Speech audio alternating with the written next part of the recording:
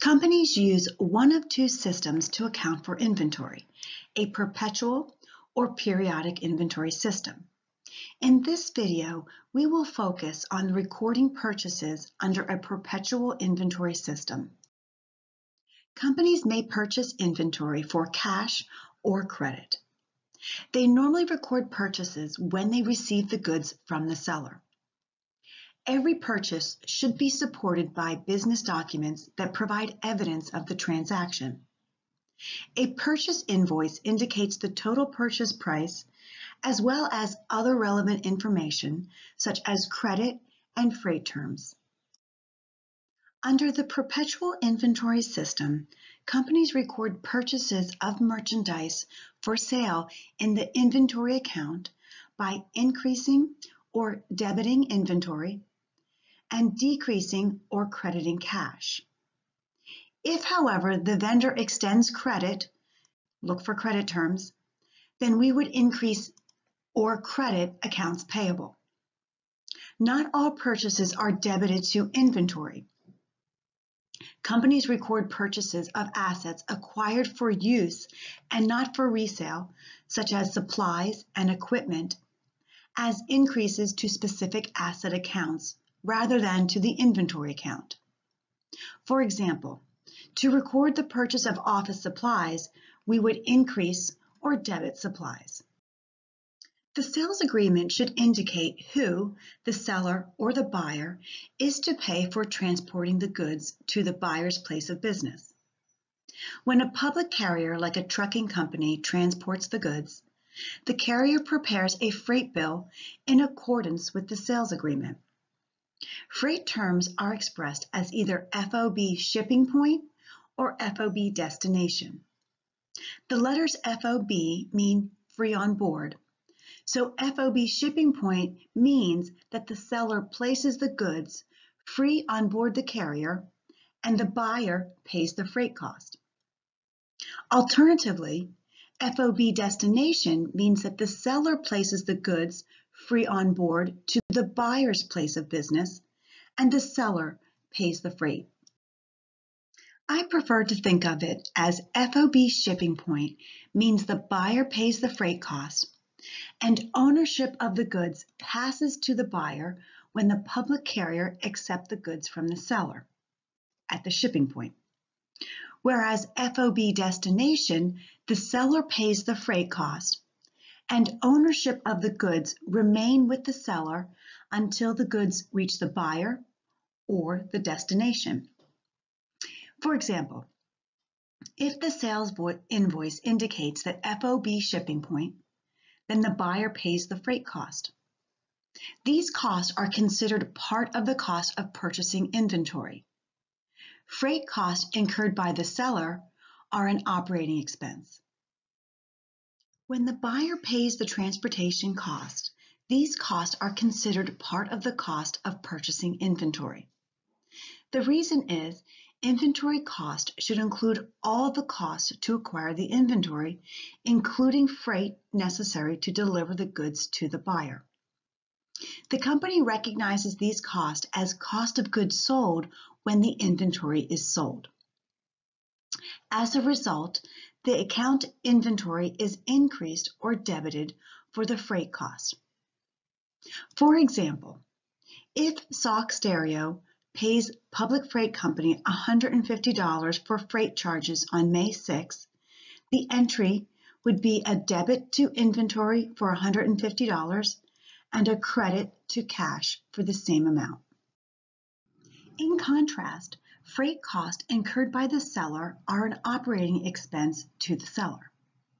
These costs increase an expense account titled Freight Out or sometimes called delivery expense. For example, if the freight terms on the invoice had required that PW Audio Supply, the seller, pay the $150 freight charges, the journal entry on May 4th would be a debit to Freight Out for $150 and a credit to cash for the same amount. A purchaser may be dissatisfied because the goods are damaged or defective, they may be of inferior quality, or they simply do not meet the purchaser's specifications. In these cases, the purchaser may return the goods to the seller for credit if the sale was made on credit, or for a cash refund if the purchase was for cash. This transaction is known as a purchase return. Alternatively, the purchaser may choose to keep the merchandise if the seller is willing to grant a reduction of the purchase price. This transaction is known as a purchase allowance. I have the perfect example to illustrate a purchase allowance. Several years ago, I purchased new kitchen appliances, and I have a general rule that no major deliveries or services should occur on Mondays. Think about how you feel on a Monday morning. I made an exception, and I had my appliances delivered on a Monday morning first thing, and they literally dragged my refrigerator to my kitchen. As a result, it had a ding in the right-hand corner. So I had a decision to make. Do I keep the damaged one, or do I ask for a new one? In the end, I negotiated with LG, and they sent me a sizable check. Think about this from LG's point of view. They are willing to offer an allowance to their customer, which was me, because the last thing LG wants is to bring my defective refrigerator back to their warehouse and then hire 2 more people to bring me a new one. Let's assume that Sock Stereo returned goods costing $300 to PW Audio Supply on May 8th. Sock Stereo would record the following entry: debit or decrease accounts payable for $300, and credit or decrease inventory for $300. Because Sock Stereo increased inventory when the goods were received, inventory is decreased or credited when the business returns the goods. If Sock Stereo chose to keep the goods after being granted a $50 allowance, a reduction in the price, it would simply reduce or debit accounts payable and reduce or credit inventory for $50. The credit terms of a purchase on account may permit the buyer to claim a cash discount for prompt payment. The buyer calls this cash discount a purchase discount. This incentive offers advantages to both parties. The purchaser saves money, and the seller is able to shorten the operating cycle by converting its accounts receivable into cash sooner. The credit terms specify the amount of the cash discount, the time period during which it is offered, and the length of time in which the purchaser is expected to pay the full invoice price. For example, if credit terms are 210 net 30, this means that a 2% cash discount may be taken on the invoice price, less or net of any returns or allowances, if the payment is made within 10 days of the invoice date. That's the discount period.